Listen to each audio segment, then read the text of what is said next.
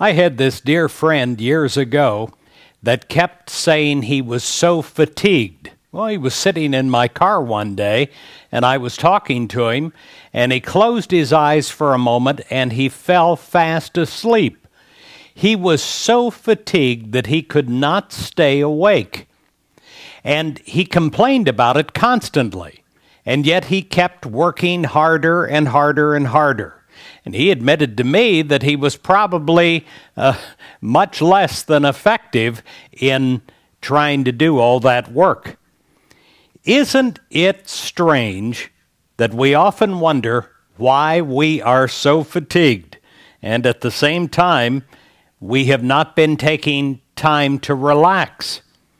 Perhaps it is because real relaxation is a learned exercise, especially in an adult, especially in a type A personality that's motivated and wants to get out there and do things.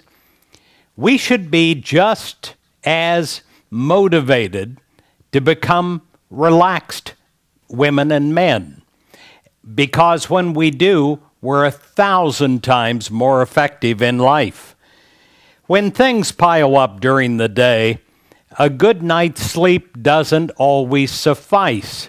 You can get 8 hours of sleep and still wake in the morning feeling exhausted, dreading what is ahead during the day.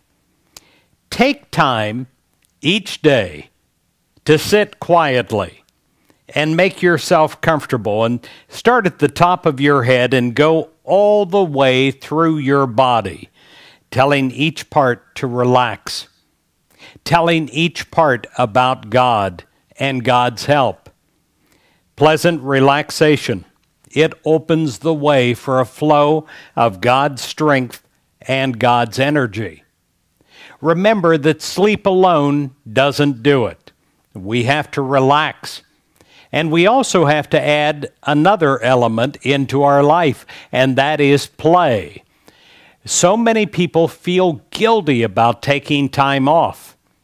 Do you know that in America now, we're a society that doesn't even take its vacation days?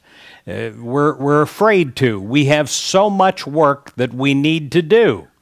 Other societies take 4 or 5 weeks off at a time, but we don't any longer.